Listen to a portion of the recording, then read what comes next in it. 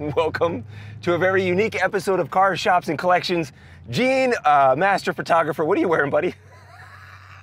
What do you mean?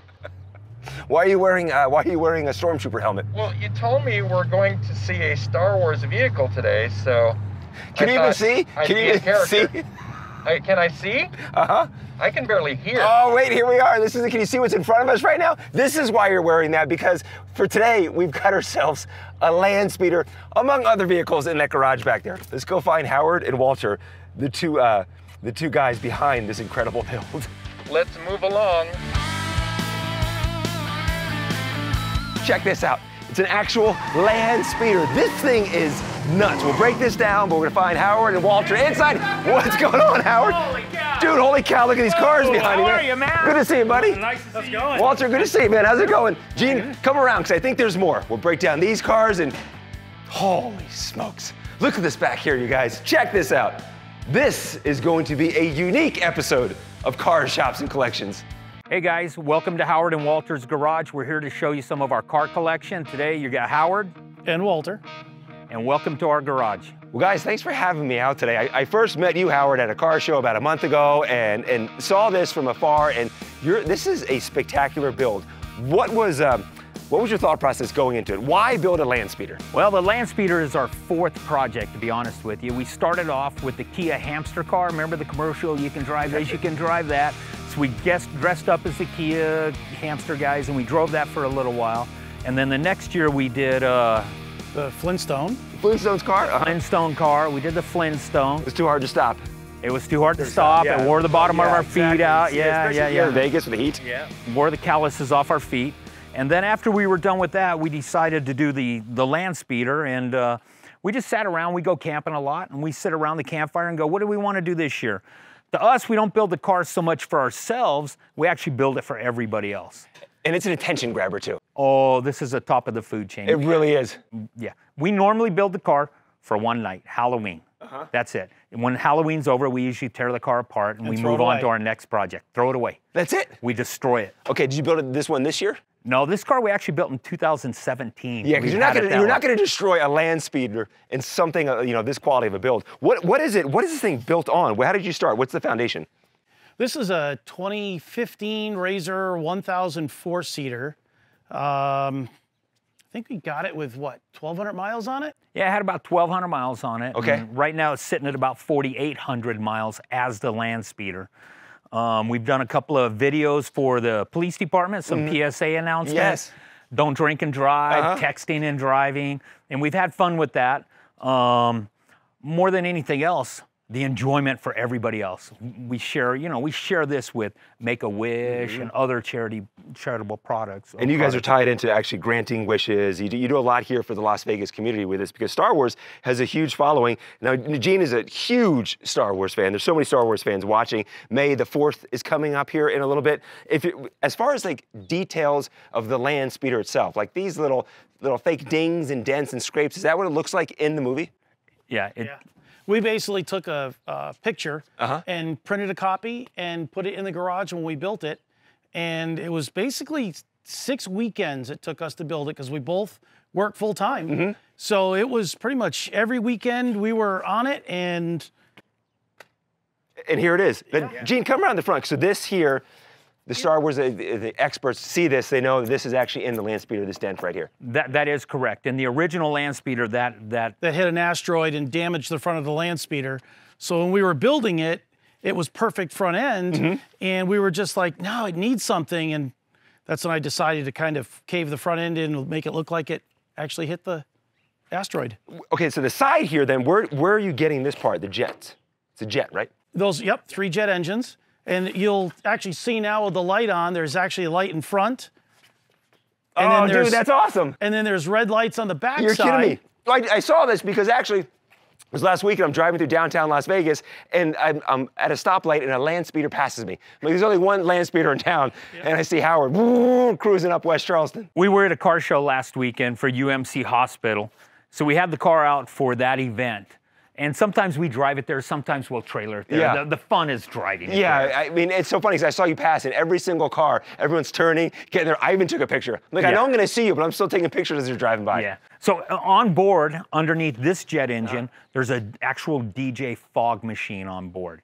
So as you saw on Saturday, it blows smoke out here. Yes. So at nighttime with the red illuminated in there, the smoke coming out, it actually looks like it's on fire coming out of there. So we had to put a generator on to run the fog machine. We spent just an amazing amount of time trying to get all this stuff to function correctly. We've never done anything like this, okay? And so it's for us, even right now, I mean, I have a glow of me just because the excitement's still here. It really is. From day one to, 5 years later, it's still fun. When I saw you at the car show last month, I'm walking through and there's, beauties, and I see this, and I immediately took a picture and sent it to Gene. I'm like, I found our next episode. Right. And that's when you and I connected. The inside of it, this is what it looks like, the actual Landspeeder from the show. Simulated. We're close on that. We hodgepodge junkyard our stuff, and we had friends that was a truck driver, so those are air seats, valves for an air seat out of a semi-truck.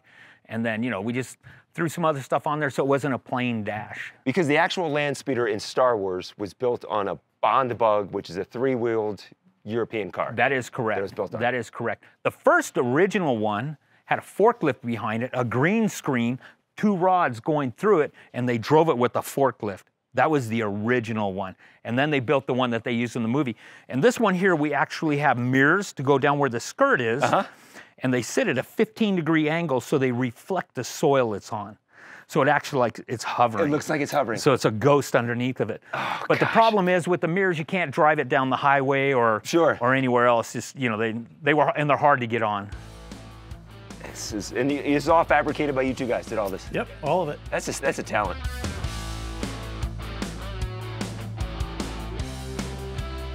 Dodge Venom. 1,000 horsepower. At the rear wheels. How did you get this? A friend of mine bought it brand new in 2005. He drove it for a little while and parked it in his garage, and it sat in his garage for about 14 years, not moved. He just lost interest in it. The car is super uncontrollable. Yeah. I mean, 05, we didn't have traction control. We didn't have all the modern convenience of keeping it under control. This has top speed of 255 miles per hour. That is correct, 255. That's insanity. Well, here's the thing. I drove it the first time, and I studied up on it. So from 0 to 60 mile an hour, it gives you 4 pounds of boost. It's twin turbo. From 60 to 100, it gives you 9 pounds of boost. As soon as you hit 100, it gives you the full 14 pounds of boost. And here's what you need to do at 100 mile an hour. Make sure you're in the center of 2 lanes because you have no idea where you're going. The car is just insane. And that's with brand new tires on the car. Now, under 30 of these were made, correct? There was only 24 made. Only 24, and then how many were convertibles? I couldn't Maybe answer. 6 or 7? So you have 1 of 24 made, 1 of those, 6 of those 24 are convertibles. Okay. So 1 of 6, 1 of 24. This is incredible. Right. And Hennessey, they're the builders behind it. That is correct.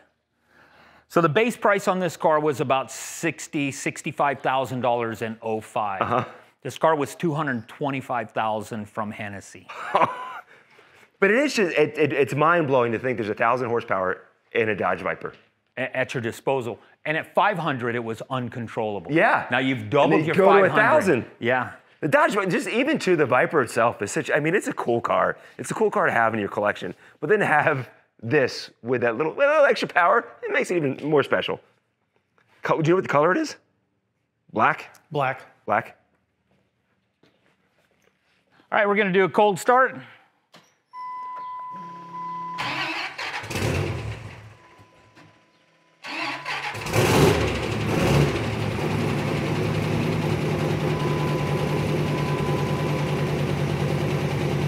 It's a V10, so it never purrs like a V8. Okay. It always has a rumble. Yeah. Kind of like a Subaru, the WXR. Always sounds like it's missing on a cylinder. Until you get up to RPM, then it comes alive. Was this now interior-wise? This dash, is that original? I don't know if that is. I don't know. It came with that. Yeah. That'd be the first thing I change out. Yeah, It pops out of the dash and covers the air covers everything, conditioner. yeah.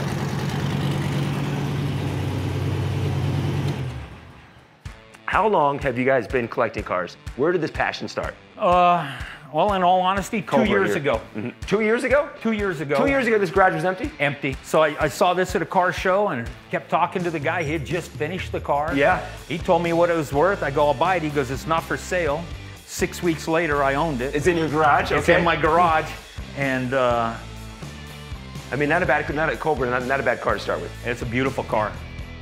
The guy that built it did an amazing job. It's a Superformance, so it's the top of the food chain other than the original cars. Woo! Doesn't need more horsepower. Right. This car does not need more. The Cuda. How long have you had this? The Cuda I've had about 1 year now.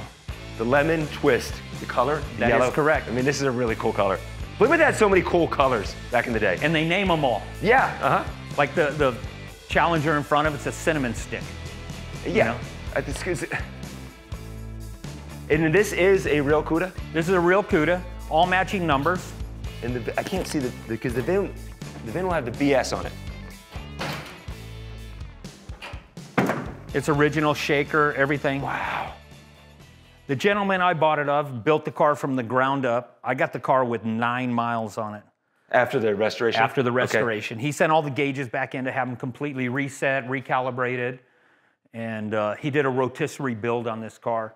72, right? 72. 72, I like the front end too, because in 71 you had the 4 lights and kind of like that Barracuda teeth going across the grill. 72, we go to just the 2 lights and then kind of just the nose right there.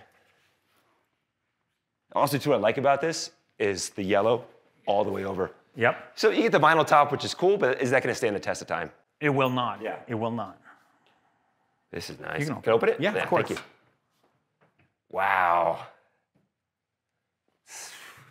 So you're a Mopar guy? I can't figure you out. I have no preference to any car. And no kidding, I'm not a car guy like, oh, I gotta have this one in my collection or whatever. I'm the guy going, dude, that car looks good. I think I might get it. Yes. Okay? That's why you're the perfect fit for the show. Yeah. That's why it's 7 o'clock in the morning. I get a text message from him. He's looking at buying a fire truck. Or a week later, it's a ice cream truck that's got a blown big block and a parachute on the back. So this is all original inside here? The whole 100% original. Outside of the radio upgrade, but yeah. That looks great too. Gauges are in great condition. There's your heat over there.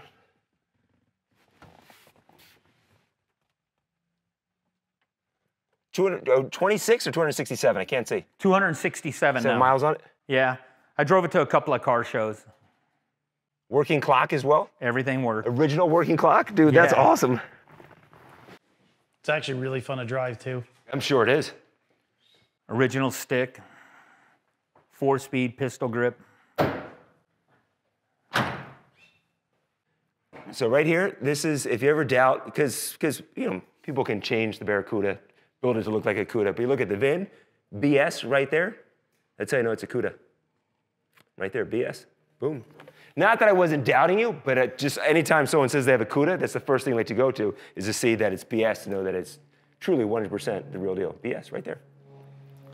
Look at the things I learned See? today. It's an there? educational show. I thought I knew everything. I just want you to know you didn't get ripped off. What you paid for, you actually got. Oh, yeah. Ready for the startup?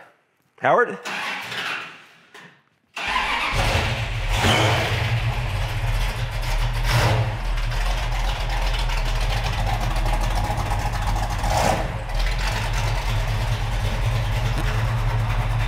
That's cool. The gauges light up. Yeah, you're dialed in there, man. They come from the dash down. If you look at the gauges, when I turn them down, they have an illuminating light on the top that lights down on them. The reverse light comes on over here when you put it in reverse.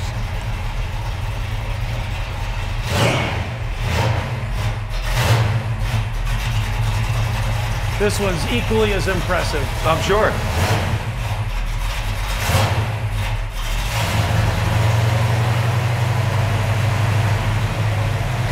Shaking. That's cool. This is Howard, incredible collection inside your garage. We could spend hours, real fast, hours on all your vehicles. When did you get it? That one's about 14 months old now. 14 months old? A couple of months before I got this. How often do you drive the GT? I drive every car at least once a month. Do you? All of them, just so they lube them up, keep them going. Yeah, Gene, you can't fit in this.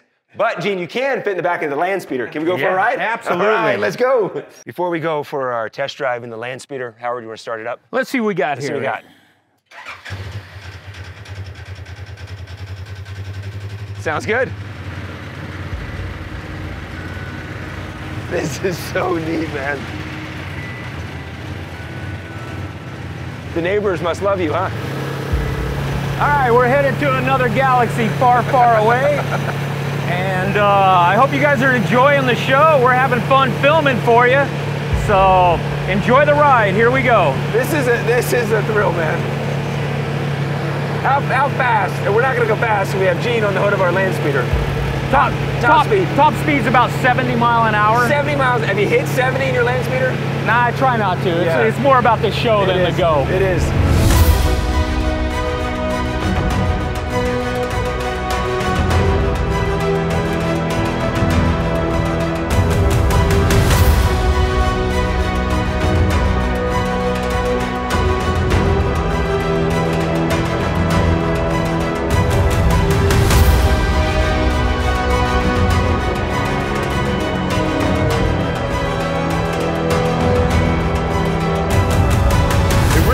I mean, I think everyone growing up that was into Star Wars had the Landspeeder toy. I had one growing up.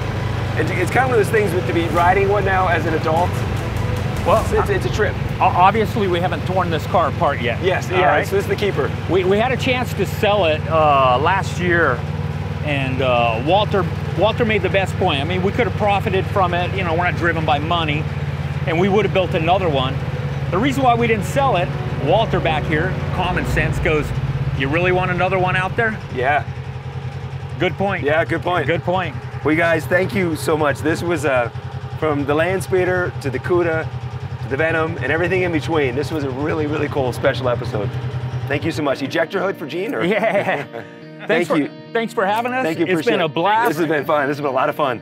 If you want your car, shop, or collection featured on the show, then shoot us an email at carsshopsandcollections@gmail.com. That's carsshopsandcollections@gmail.com. And thanks for watching, and be sure and subscribe so you don't miss any future episodes of Cars, Shops, and Collections.